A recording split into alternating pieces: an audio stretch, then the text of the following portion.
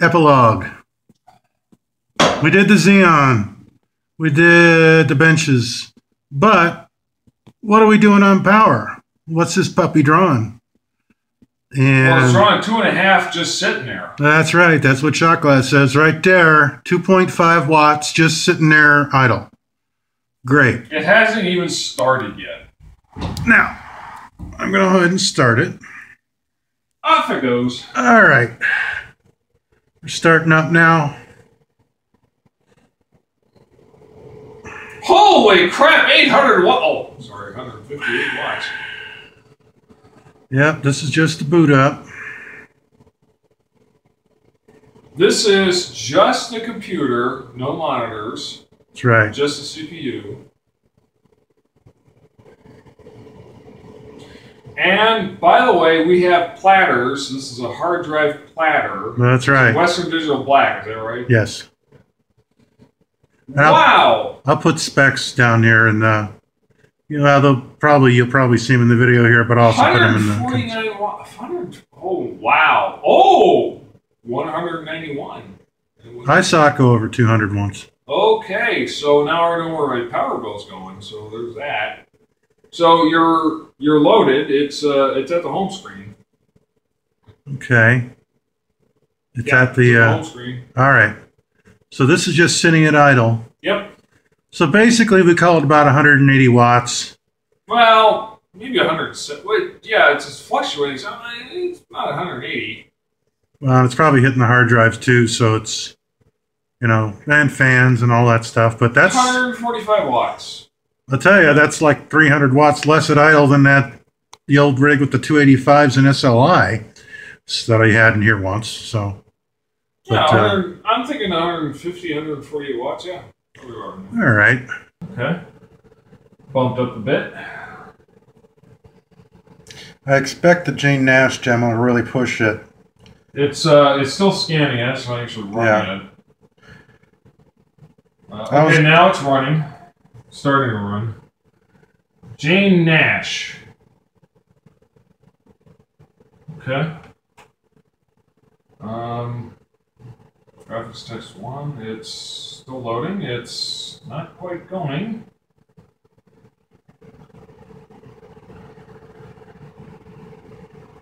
It's loaded, almost loaded. Yeah, it's the wonders of hard drives. It's getting really close. Okay, now it's running. It's running right now. All right. Yeah. We're over 300. That is not bad. Considering what you used to pull, that's less than half of what you used to pull. It is running. Okay. You're getting about 106, 128, depending on what you're looking at. You're getting good frame rates. This is with a Xeon. What's the processor? It's an X5660 with an NVIDIA 970. Yes. In there, and you got the full 12 gig of yes. RAM. Corsair Vengeance. Jane is still running right now. Yeah, you'll occasionally see that hit 200 FPS too. Yes, and yes, it will. Yes. We dropped below 300.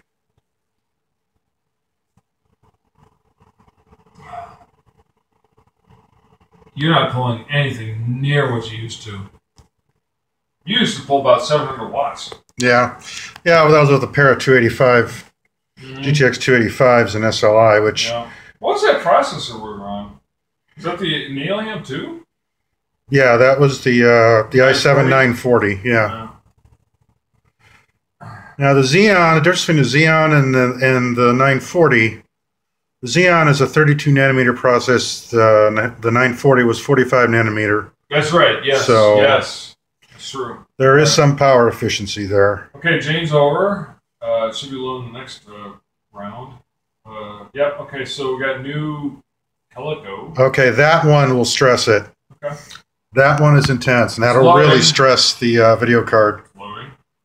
I wouldn't be surprised to see 400 on this with that. Which is still half of what you used to pull. It's not quite running yet. Okay, now it's running. It's going now. Slowly building towards. Wow. Haven't hit 3 yet. Very nice numbers on the kilowatt. 321. And you got good frame rates. You're near 200 on this. So, not bad. Oh yeah, you're talking about Firestrike was eating up NVIDIA. Yeah, that's 3D Mark, isn't it? Isn't that the? No, I don't know that. Not what's the big donut? Remember the big donut? Oh, that's Furmark. Furmark. Yeah, that's yeah. what I'm thinking. Yeah, Furmark. There you go. In fact, I was watching this week a story. Someone was talking about. No, actually, it was kind of old. It was an old PC per. They were talking about they actually built in the drivers now that if they see that app in the driver, they will automatically throttle the cards. Well, that's probably good because I heard that Furmark was actually burning stuff up. At least from the 580 days it was. We're hanging below 300 the whole time here. That's pretty good. It's still moving. It's still going. You got you're bouncing between 80 and 150 on the FPS. Okay, just went over 300. 322. 310. So you got a 970 with the Xeon in here. Yes. 6-core. You got 12 gig of RAM. Right, and the Xeon's currently clocked at 3.36. Base clock on this is 2.8. Here we go. The explosions are going off, and you're still well over 100 FPS right now. And we're over 300 watts drawn. Well, it works. Now you're down to 50 range, but it's still going, and you're over 100 again.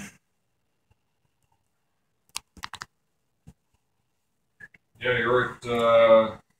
We've stayed below about 330 the whole time so far. Which is amazing. It's just amazing.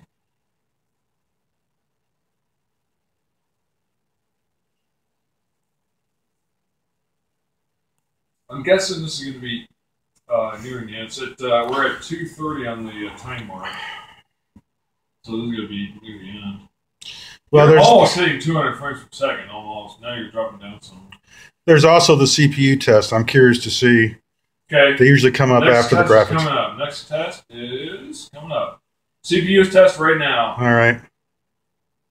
And it's got ops and time. I can't tell you what it means. If you get it's good if it's over 2 FPS. I don't have an FPS. Oh, you got the one with the crashing planes? Yes. Yeah, okay. That's IOPS. Yeah, that's fine. Operations are hitting over 10,000. Well, but it's cumulative, so I mean, it mean much. Okay, now it's ended. Next one's coming up. Okay, now we got crash and burn. Warming up. It's not started yet. Yeah, it'll do that for about a minute. And I can tell it's warming up because I'm seeing it climb. Not great, but climb. It's gone up about 30 watts since that started. What are we at? 260. Oh, now it dropped to 240. Wow. This is an efficient rig. Very efficient. Okay, it's still warming up. It hasn't actually done anything yet.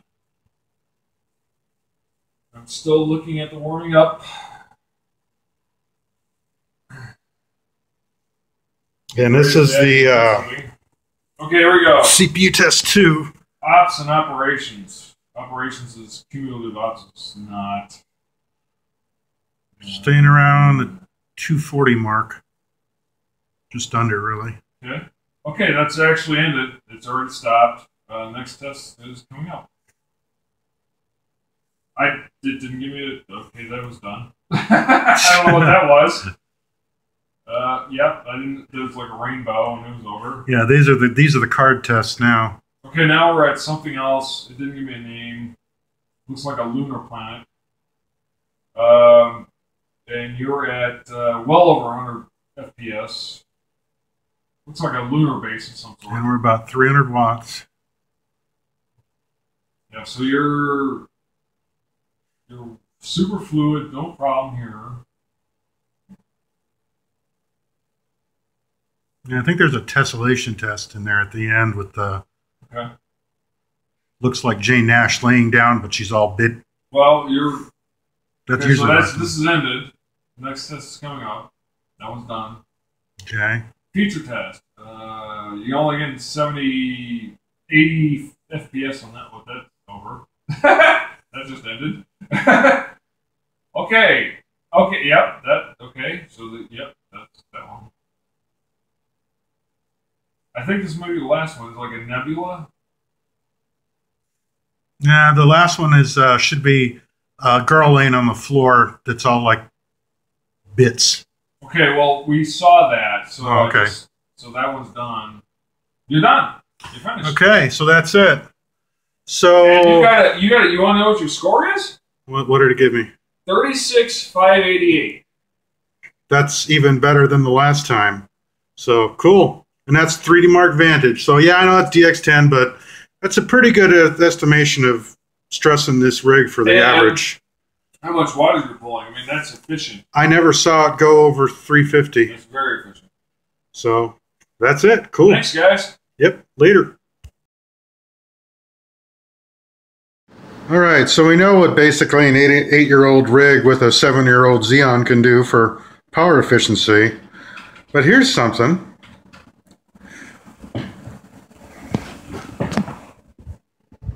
What about a 7700K with a 1080 Ti? And a full 64 gig of RAM. Which one will be the most efficient?